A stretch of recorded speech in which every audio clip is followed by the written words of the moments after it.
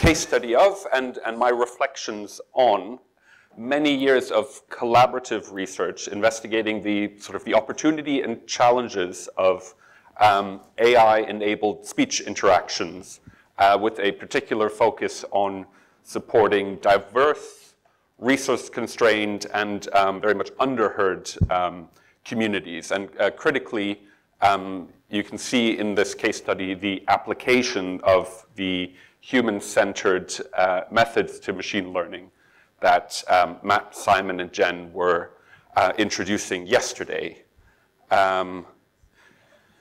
So yeah, no, I'm very excited to be here because this is a bit of a homecoming for me. I studied at the University of Cape Town, and my thinking is very much shaped by the ICT4D lab, where I did my honors, master's, and doctoral degrees.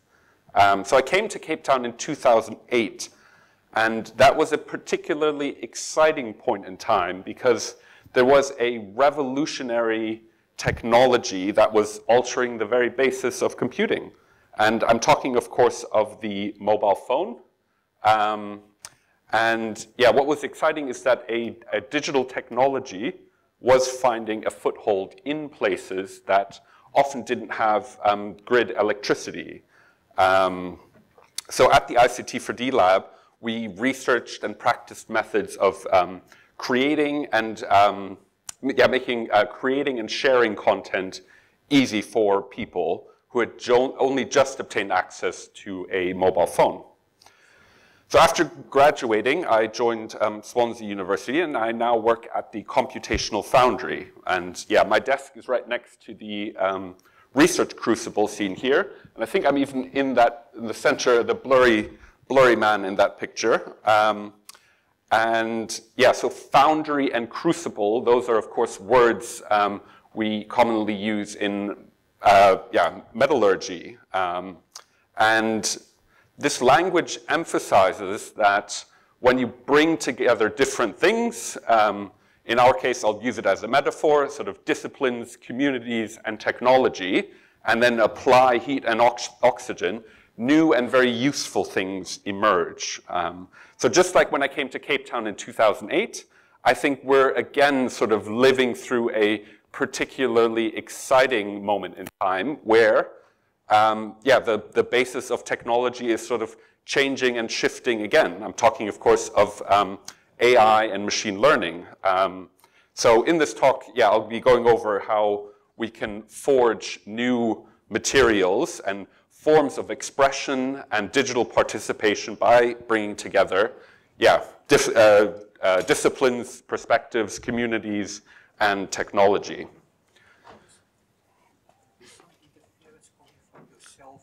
Oh, yeah, I'll keep that away.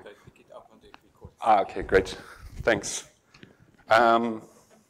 So I want to begin the story of this research in Dharavi. So both Simon and Matt mentioned Dharavi yesterday, so I'll just give a really quick rehash. Dharavi is one of the most densely populated areas of the world. It has between 700 and 1 million residents. And there are quite thriving formal and informal industries situated in Dharavi.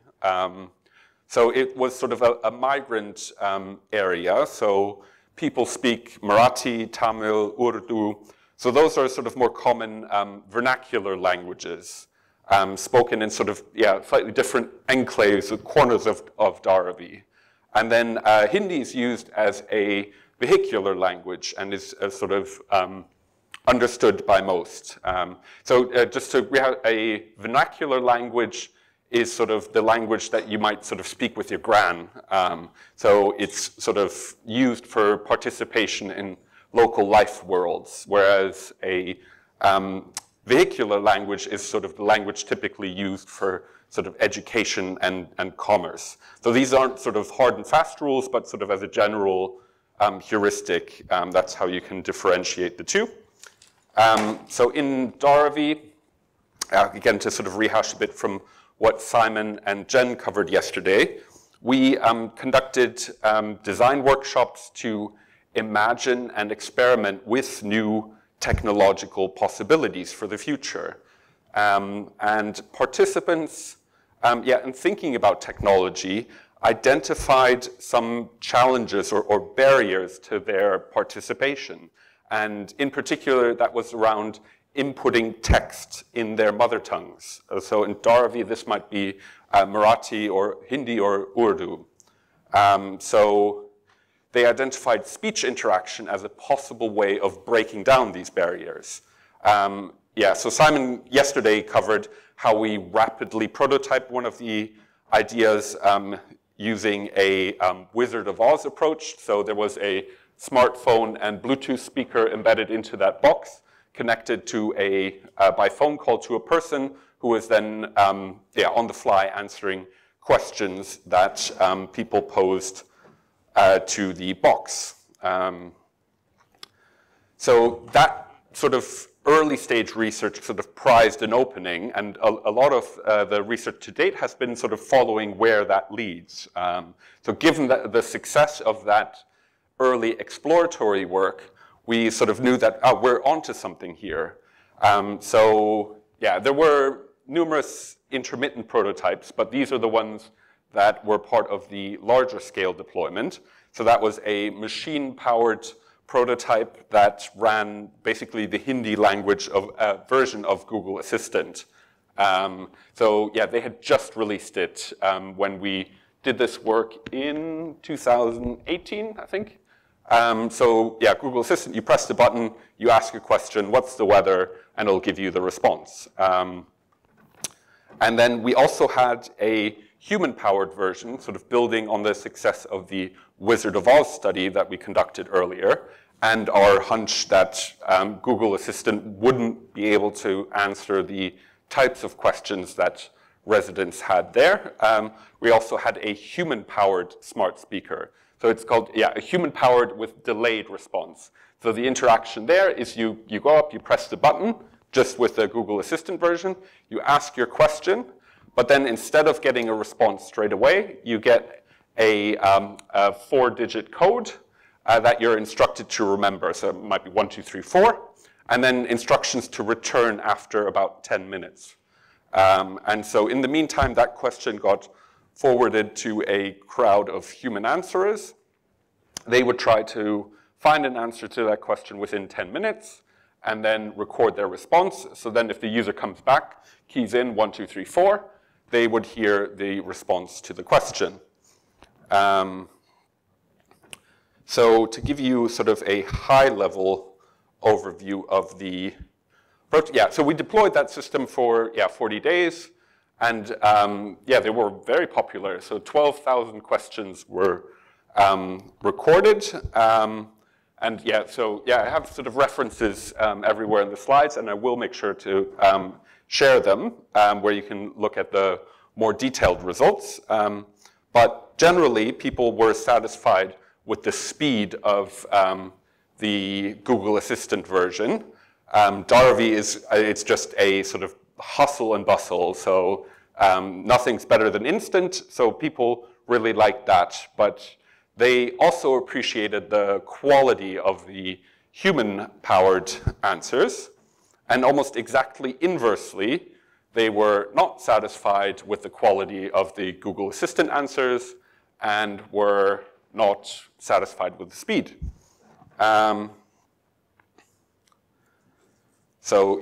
10 minutes is a long time in Dharavi. So in response to that, we developed a third prototype, or third system, a year later, that combined the two. So it had the physical design of this box here. You press the button, you ask a question, and then Google Assistant would try to answer the question. And then if you were not satisfied with the answer, you then had the option to forward it to the crowd of human answerers. And I think what's interesting here is sort of establishing consent at the point of interaction. So there's been a lot of investigative reporting and a lot of concern expressed about smart speakers and voice assistants listening into conversations. So what we did here is we made it an explicit option for users to say, this question I want to forward to a human. It's okay if a human listens into this. And in 71% of the cases, they did this if they weren't satisfied with the answer that the Google Assistant provided. So yeah, here are some examples of the questions that people asked. Who is playing today? I think that's a great one because it sort of shows the sort of indexical nature of speech. And that is exactly the type of question that sort of exposes gaps in what a AI system could do at the time. And for the person, human workers answering questions, that was no problem because they could sort of draw on their shared experiences and context and answer the question. In this case, it was a cricket match that was happening. There were also elections happening when the deployment took place in 2019. So a lot of questions about that. When is the election? Who is the corporator? And what documents might I need for a identity card? So again, the crowd of humans were able to respond when Google Assistant failed. But what was also interesting was when we interviewed the crowd of human workers, they suggested automation as well. So they enjoyed sort of finding the sort of new answers, but there were a lot of repetitive questions about the election or about some other topic. And they wanted ways that, maybe they could sort of inform the model of the instant responses. And so that their task is then to, pick up the slack when Google Assistant fell short, but could also then improve the system. So that was sort of an interesting model, and that was all sort of established with clear user expectations and consent. But we're here in South Africa, and so what about here? There is no, Google Assistant only supports, I think only supports English. There is a ASR engine, Google Cloud Speech to Text, that supports Zulu, Afrikaans, and English. I think it's really great that Zulu is supported, but I think it sort of also raises a sort of political question of why Afrikaans and English, which are both sort of Germanic languages, and not Xhosa. So in post-apartheid and post-colonial South Africa, these types of questions rarely have a neutral answer. So we wanted to address this gap in collaboration with some NLP researchers at the University of Edinburgh and in partnership with community members from Langa. So again, to remind you, Matt and Simon talked about it yesterday. Langa is not too far, a quick drive along the N2 from here. One of the oldest townships in Cape Town and is now classified as a previously disadvantaged area. It has about 50,000 residents, so much smaller than Dharavi, and a lot less sort of economic opportunity there. And residents are largely first language Xhosa speakers. And we drew on long-standing links we have with community members there. So we wanted to develop an ASR system, so we looked at what are the state-of-the-art approaches. So Facebook's really clever WAV to VEC approach stood out and was creating a lot of buzz and excitement. But one of the problems for, in our case, is that it requires absolutely huge data sets, 53,000 hours. So that's about 6 years of speech data, although most of that is unsupervised. But I think this raises some sort of very critical questions of where does that data come from? And Kate Crawford's book, The Atlas of AI, has been particularly illuminating here. So she thinks about AI as an industry that sort of extracts and abstracts data away from the material conditions of where it was created. And she critiques the approaches that language data is somehow interchangeable, that it's sort of any bit of text is just that text that a a love poem is the same as a legal argument because they both use words. And it also makes the assumption that that language data exists in the first place. So there have been numerous studies that people from Lange are really poorly represented in online spaces, and especially online spaces that are sort of indexed. So a lot of chat, whether sort of back in the day on Mixit and nowadays on WhatsApp, but there's very few text data resources available, which is why, Xhosa is classified also as a low resource language in the jargon of NLP research. And another problem is that, these state-of-the-art approaches are kind of being placed out of reach of sort of mere mortals. So that only those really big entities, so your Facebooks, your Googles, your Microsofts, are able to actually afford the computational resources to develop a language model. And then also, nowadays it's hard to look past the the environmental costs as well, both in terms of sort of the electricity and climate impacts, and then the rare earth minerals required for, all that CPU and GPU power. Critical alternatives in Kate Crawford's view are clearly necessary. And that process often starts and revolves around data. So what do we talk about when we talk about data? So I like sort of go back to the definitions and the history. So the word data is derived from the Latin verb dare, which means to give. And giving, so a datum is a thing given rather than a thing taken or scraped or extracted or mined. And then, so when something is given, it's also interesting to look at some of the anthropological and social and cultural orientations to that, age-old human practice. So Massa and Maus has written a seminal essay. It's a quite quick, maybe a 1 hour read, that book, but is really, really profound and illuminating because he lays out in such sort of eloquent style the sort of the norms and expectations of gifting that, when you give something, then oftentimes you sort of expect something in return. Or let's sort of turn that on the head. Whenever you receive something, you often feel obligated to return something, some in-kind favor. And it's a form of sort of a total social system. So you know how with like NP hard problems, if you face a new problem and you can prove that it is sort of equivalent to some known NP hard problem, then you've sort of proven that by association.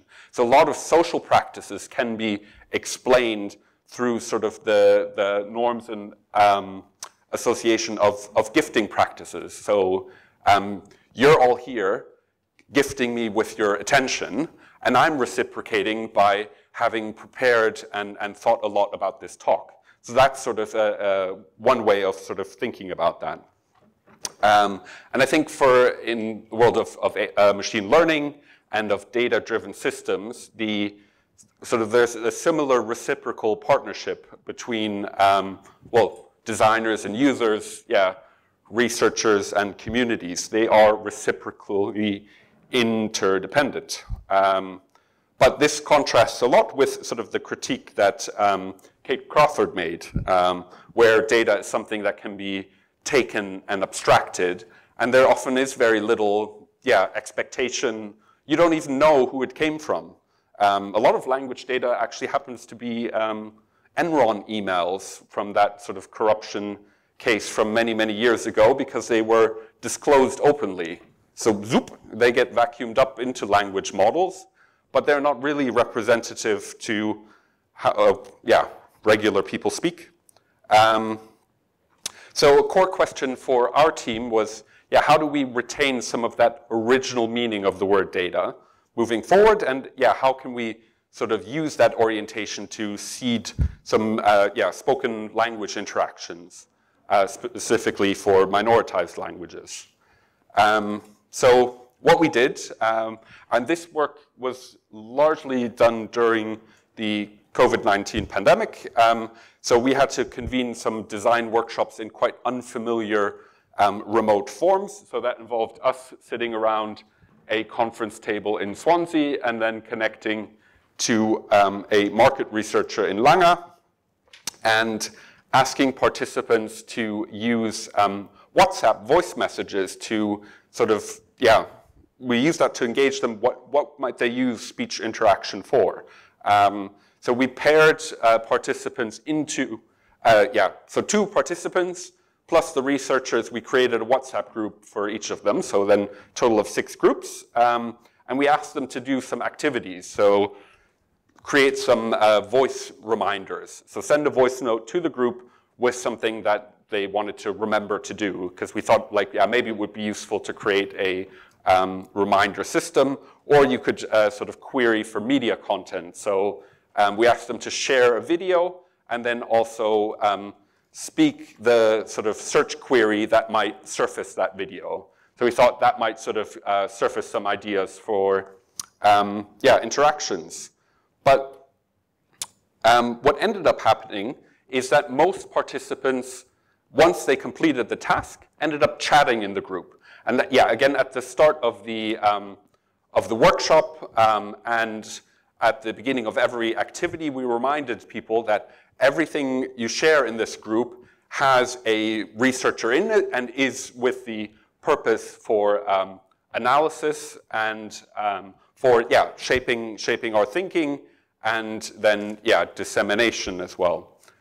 So what the participants did was just end up chatting in their groups after completing the task. And we benefited from the what was called the unplatformed approach. The link to the paper is here.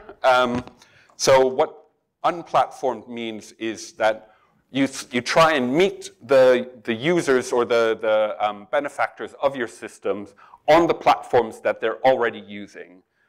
So to many of the residents in Lange, WhatsApp represents a very familiar and authentic form of expression. So rather than sort of rolling out our own technology, which may have sort of yielded a more accurate data set because we could have captured more metadata or something like that, or could control what audio codec was used.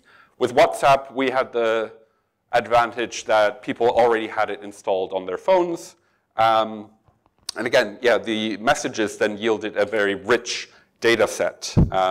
But the transcription task also became more error-prone, which is what recent research has called sort of a data cascade, where sort of a problem with the data sort of manifests sort of a bit later on in the process. Because remember, at the time, we thought this was all sort of voice reminders and media queries. So to give you an example of a voice message, is this one. I'm not going to read it out, but I've highlighted in upright text all the words that were in Isignosa. In English, is bold. And then, there's one Afrikaans phrase, kokia, which is in italics. But what I find so interesting here, and which I think you should kind of really celebrate, is sort of the creativity and innovation of language use. So linguists refer to the process as code switching between different languages. And residents in Lange called that just mixing. And that also happens at a word, sort of at a sentence level, but then also sometimes at a word level. So e-clock tower and e-waterfront are good examples of that. So that sort of mixes a noun prefix from one language with then the noun from another language. So this presents then a lot of challenges for ASR models because, how do you model code switching at a word or a subword level? And would sort of some errors be okay there for participants giving that challenging context? And then with regard to the voice messaging practices, what was interesting and underreported in the research literature is that participants reported that they used voice messages every single day. Yeah, Matt, Simon, and Jen were talking about sort of that designed in California mindset that sort of influences a lot of technology design. So there was also a study about voice messaging practices done in the US, and there it was reported that, yeah, you might record a happy birthday song for someone. Yeah, maybe if you had a newborn baby, you would record voice messages, but generally, the perception was that you were being sort of a little bit lazy by creating a voice message rather than typing it out. Or maybe, we can do sort of a quick poll here. Who has sent a voice message this week? Sent or received? Put your hand up. So, quite a few. Doing sort of a similar poll at a different conference, I think only 1 or 2 hands went up because that practice seems to be more rooted here or for people who speak more languages.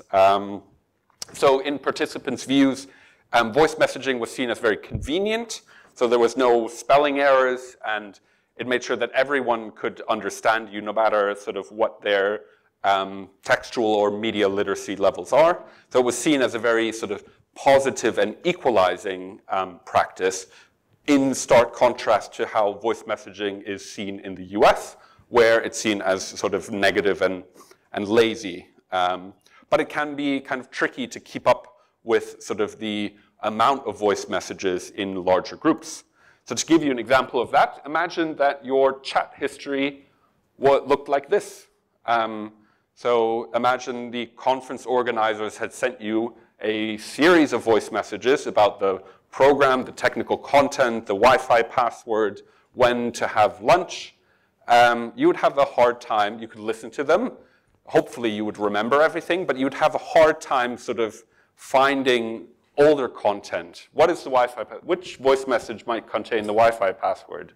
So this is sort of a challenge that a lot of participants faced. So they go through their WhatsApp chat logs and they scroll, and try and find that old voice message that contained the directions to a friend's house. Yeah, and it was generally seen as not worth the effort if the message is older than 3 months. So in yesterday's talk, Simon and Jen mentioned that beautiful necklace that people had imagined that they could store their personal data on, sort of keeping it very close to their hearts. So a lot of these sort of voice messages and text message media content, they are also a form of gift that the sender has sort of given to them. So they want to be able to also keep and re-listen to that. But it was seen, again, as not worth the effort because, yeah, it's just sort of buried in noise. So what we did was built a prototype that surfaced ASR capabilities here. So again, plugging into, I guess, the Android share interaction. So you long press on a voice recording, you click share at the top, then we built an app called Voice Notes. So you tap on that and it uploads it to one of our servers where it is transcribed using the ASR recognizer that the Edinburgh team had developed using the scarce language resources that were available for Isicosa, which in that case was red speech. So again, yeah, our paper has all the sort of nitty-gritty details of the ASR system. But to get sort of back to the users, the ASR system wasn't great, especially given that it was sort of faced with these types of challenges. But it did perform, the errors that it made are somewhat unsurprising. So participants reported that it struggled with informal language, it made typos, and it made errors in sort of switching between languages. So would incorrectly transcribe non-English words as English. But they also reported some positive results. So again, yeah, our paper unpacks these in a lot of detail. So they thought it was pretty cool experimenting with some of these more advanced AI capabilities in their mother tongue, and suggested some other systems, such as translating between languages. So this is sort of also a benefit of using prototypes, or sometimes we call them probes, where you sort of put the technology in the hands of people and allow them to experiment with it, like in their own ways, in their own context, using their sort of their own speech.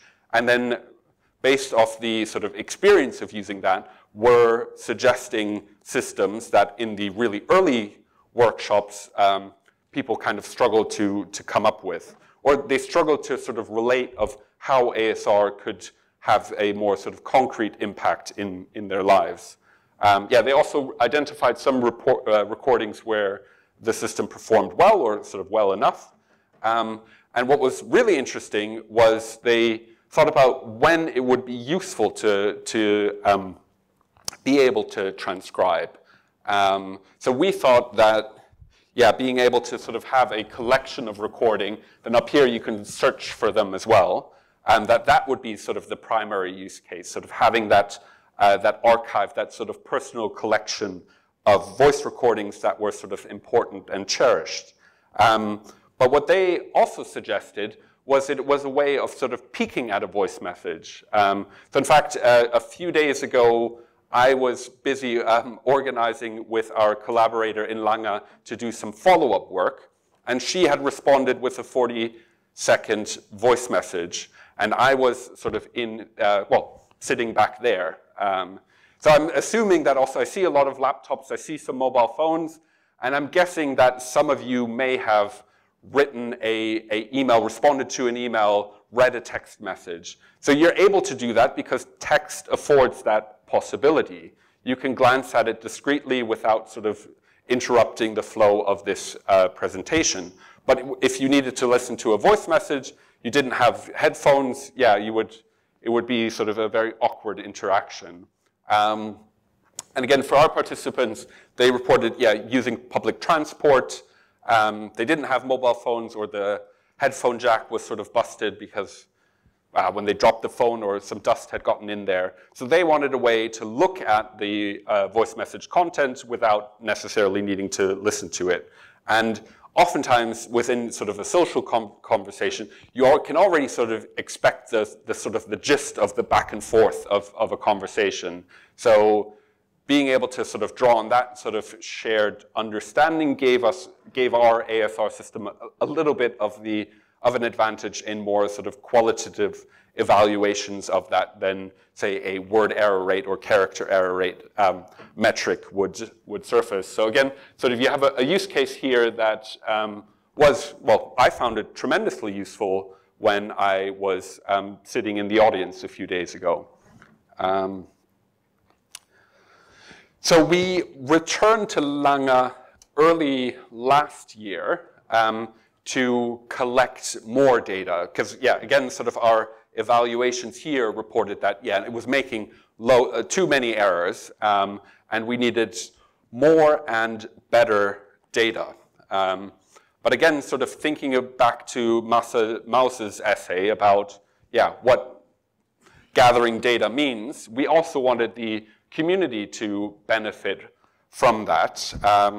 So we worked closely with the market researcher and to find a topic that would be of sort of interest to the community, that sort of where there's sort of a lot of talk about. And that was sort of stories of experiences of COVID-19.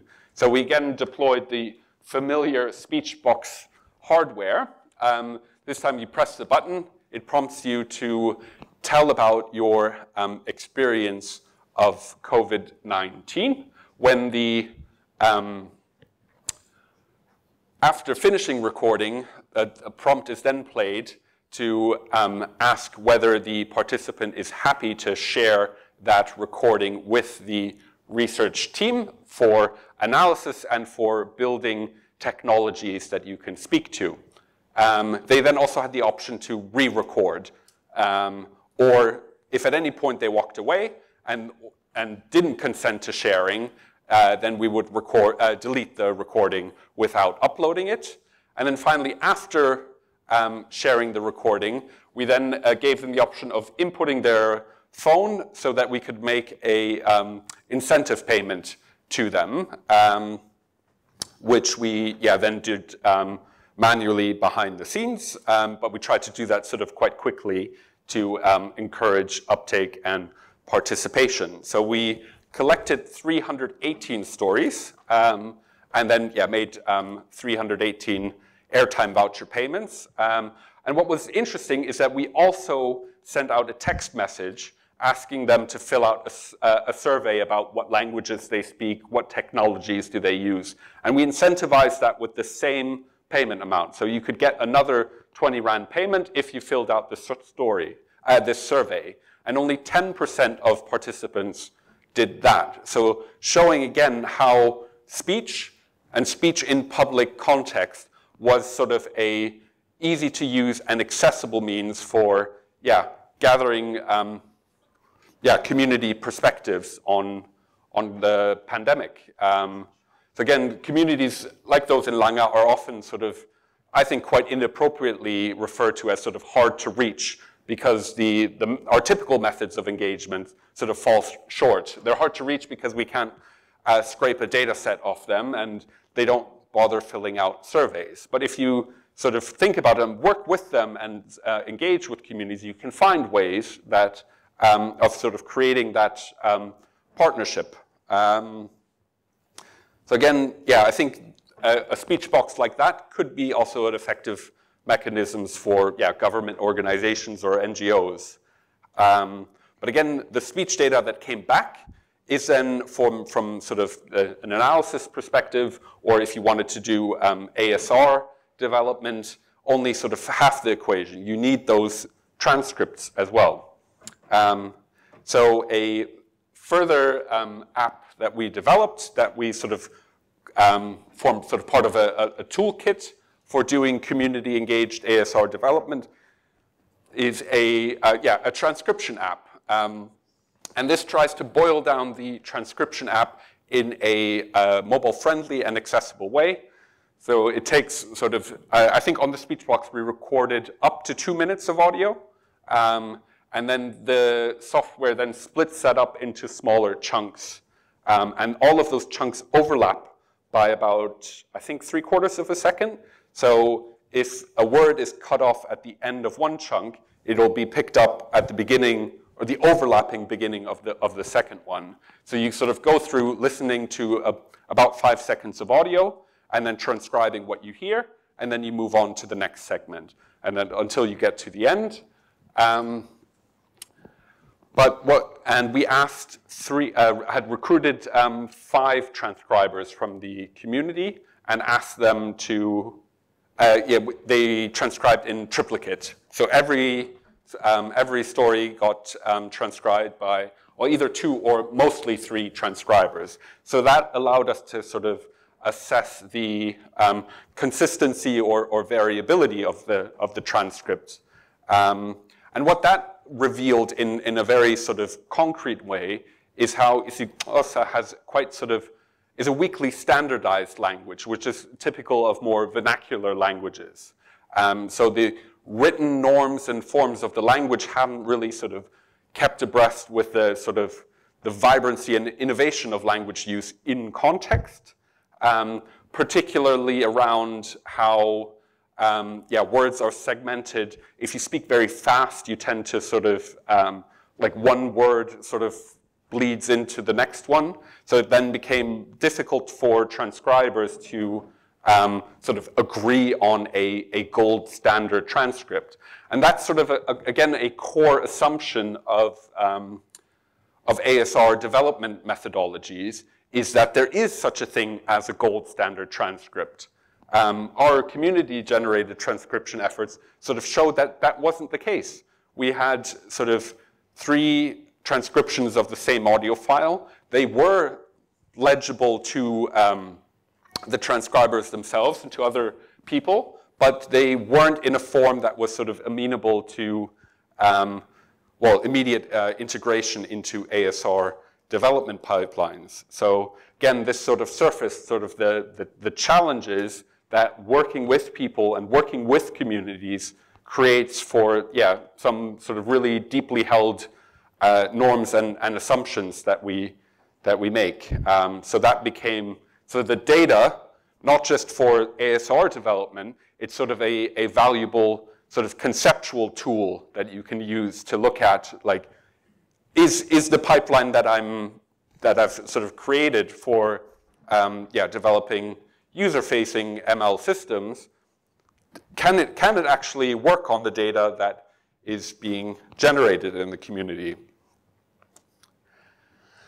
So then, so using the data, we were ultimately able to improve the sort of code-switched ASR system from a character error rate from around 50% to 27%. So that was a good and positive result. And that is typically sort of the end of a NLP contribution. So we collected data, we developed a system, and we can show an improvement.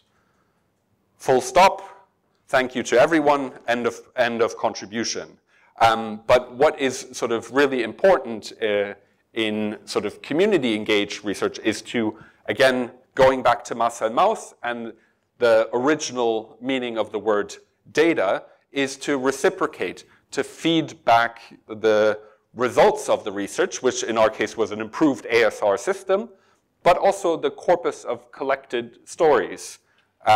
So we created a slightly more polished speech box, this time mirroring the look of an actual smart speaker, where people could press the button, again, walk up to 5 publicly deployed devices in Lange, press the button, then they're prompted to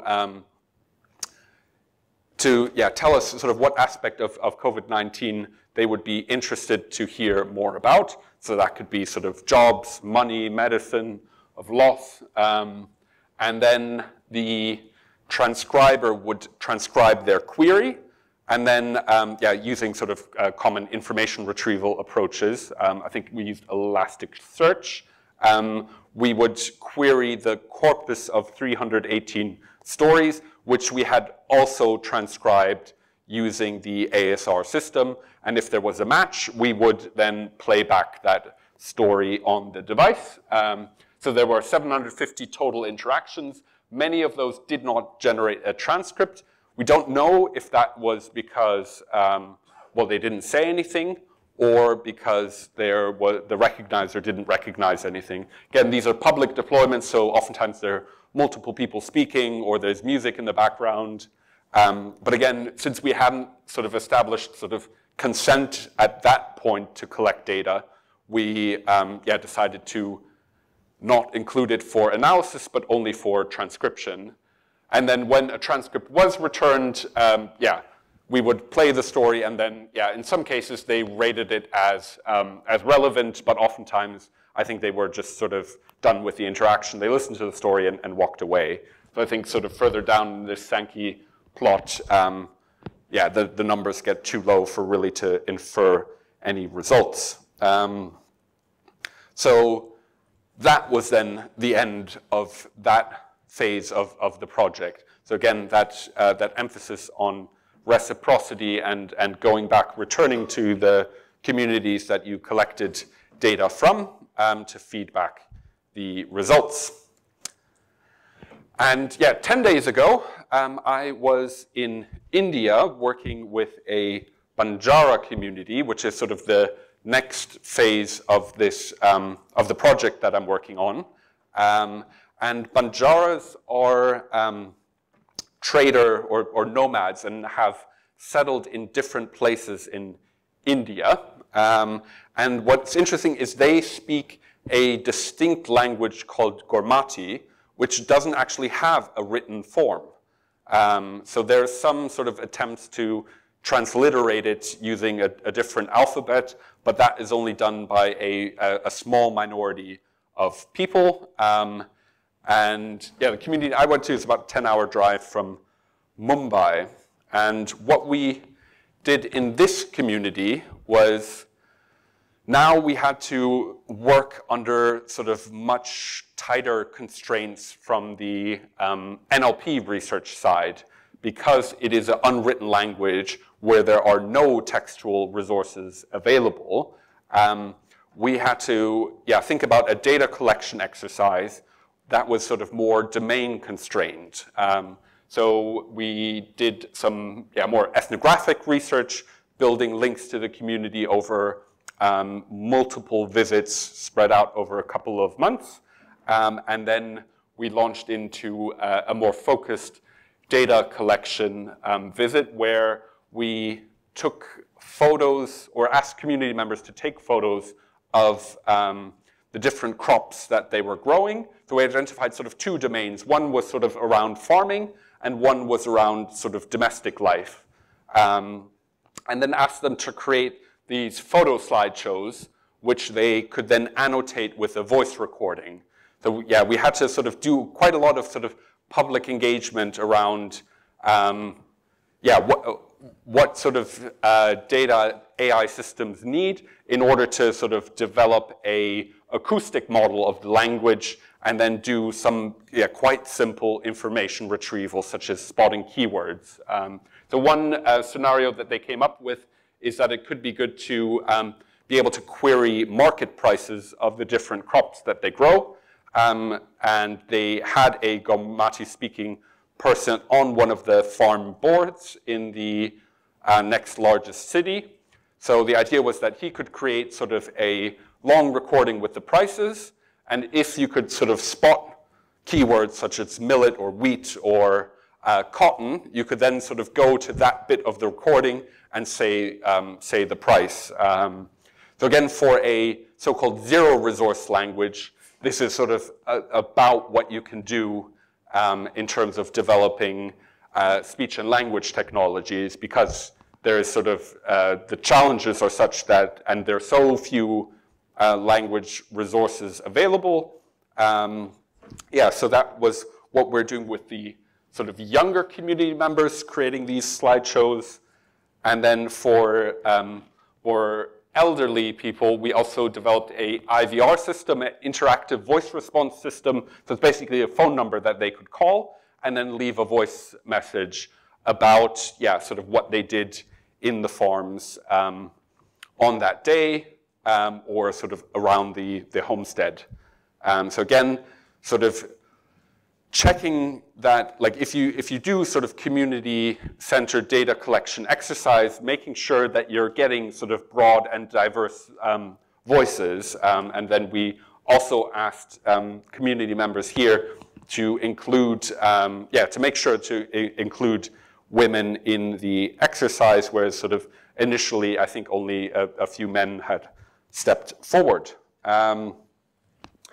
So our ambition is, again, to collect about 30 hours of domain-constrained speech to develop sort of a simple demonstrator application of what speech and language technology can do for a zero-resource language like Gomati. And then, again, the hope is, like with the voice messaging scenario I talked about earlier, is that then that unlocks sort of new suggestions for use cases, such as being able to discreetly look at a voice message when you're on a taxi. And then to wrap things up, what I hope to have shown here is that doing sort of community engagement throughout machine learning development cycles minimizes the chance for data cascades. So our training data set for the initial Lange ASR system had used red speech. Then our engagement in the community surfaced that, actually, voice messaging is a perfect use case. There's a lot of speech data being generated by people, and a huge opportunity for community impact. But red speech and conversational speech are two completely different things. So they lack, it's different speeds, different intonation, So we were able to sort of avoid that data cascade of sort of completing the ASR development pipeline just on read speech and not really accounting for how people act in practice. Yeah, I've also talked about sort of some of the assumptions and orthodoxies of these development pipelines, that you have sort of an objective ground truth. Like a voice message has a gold standard transcript. Again, sort of community engaged research showed that that's not always the case.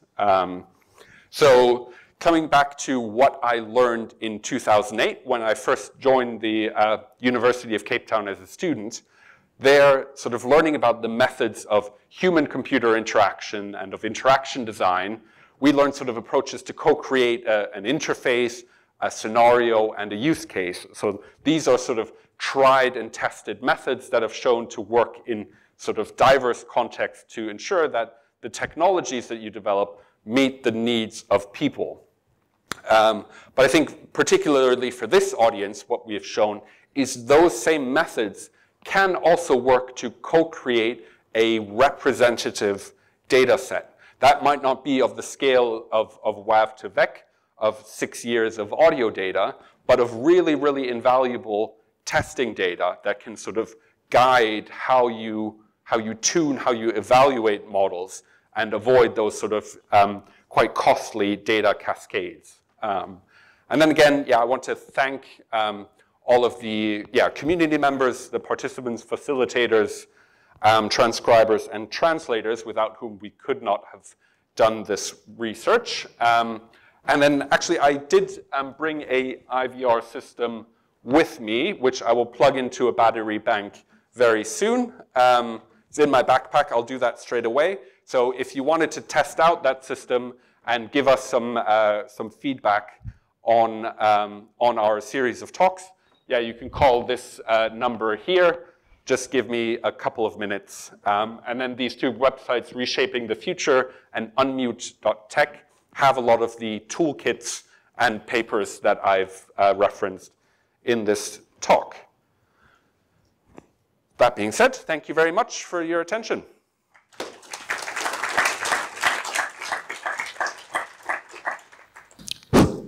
Thanks, Thomas. Any questions?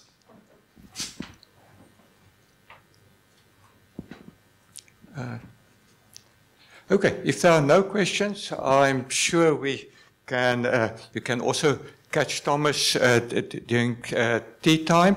And thank you very much. I think this was the third of the Swansea contribution, and so thank you very much for your contribution and also for the rest of the team. We appreciate that. Okay, thank you so much.